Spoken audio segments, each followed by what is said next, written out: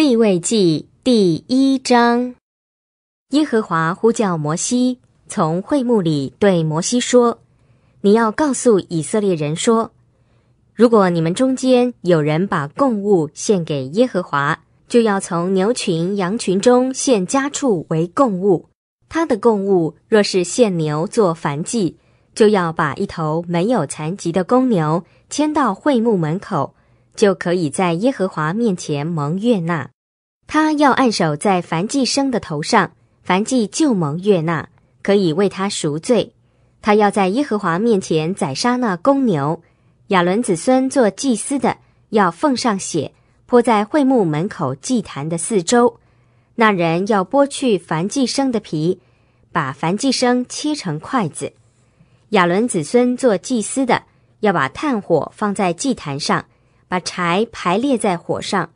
亚伦子孙做祭司的，要把肉块和头以及脂肪排列在祭坛炭火上的木柴上面。那人又要用水洗净内脏和腿，祭司就把这一切全献在祭坛上焚烧，作为燔祭，就是献给耶和华馨香的火祭。人的供物若是献羊做燔祭，不论是绵羊或是山羊，总要献一只没有残疾的公羊。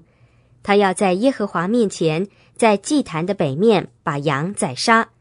亚伦子孙做祭司的，要把羊血泼在祭坛的四周。那人要把燔祭牲切成块子，祭司就把肉块、头和脂肪排列在祭坛炭火上的木柴上面。那人又要用水洗净内脏和腿，祭司就把这一切全献在祭坛上焚烧，作为燔祭，就是献给耶和华馨香的火祭。